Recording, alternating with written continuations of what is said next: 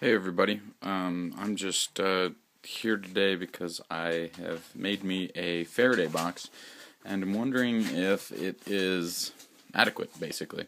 This is the first one I've made. I've done a little bit of research, but I just want to get your guys' opinion and see if this will really do the trick. Sorry about the noise, that's my son over there eating a piece of paper.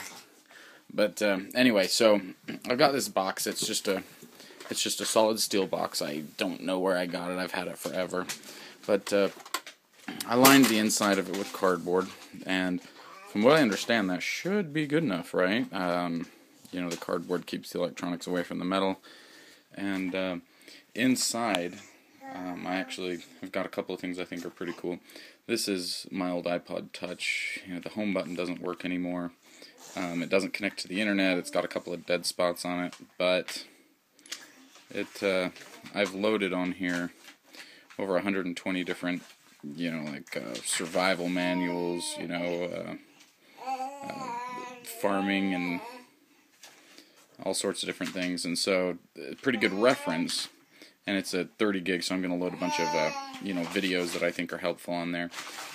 So that's one thing that I've got in here. Along with that, it's not going to be much good unless I've got power, so I've got this awesome little solar power charger here. It can charge my iPod Touch like 1.5 times with a full charge from this thing, so it's kind of cool.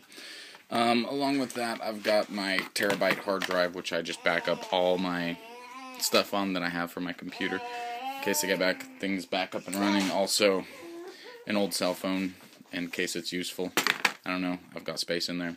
I'm also going to try to put in some two-way radios and also, my emergency radio, a couple of other things. But that is my box. Let me know what you think.